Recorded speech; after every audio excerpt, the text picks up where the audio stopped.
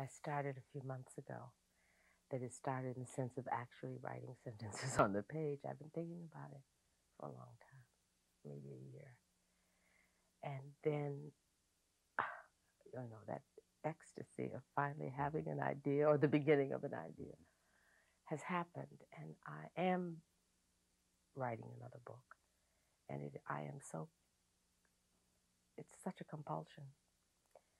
And I know I feel like sitting in somebody's lap. I'm so scared of it and so excited by it.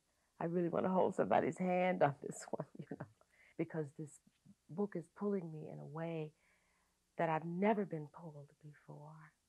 And it's so profoundly moving to even consider the possibilities of what this book means to me and what it is.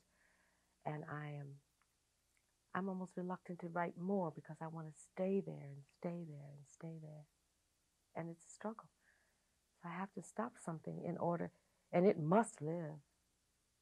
It must do that. And it is very jealous of other attractions.